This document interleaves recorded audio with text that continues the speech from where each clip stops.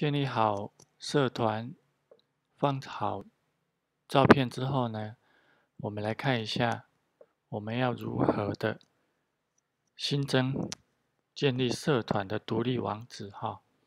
来，我们从社团这边这个工具符号进来，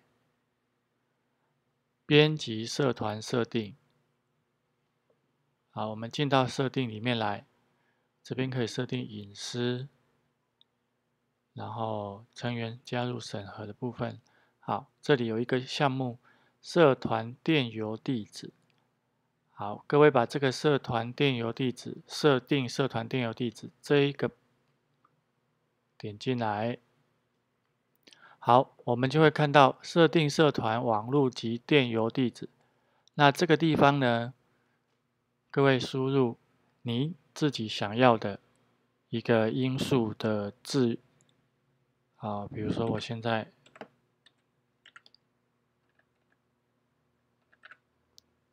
好，我做了这个设定，然后呢，直接设定网址，好，我按确定。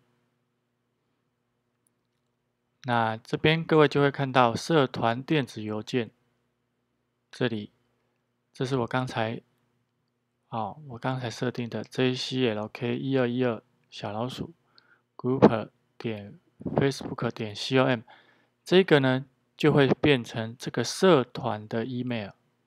那相同的呢，这个 Facebook groups jclk1212，它就会变成我们这个社团的一个独立网址。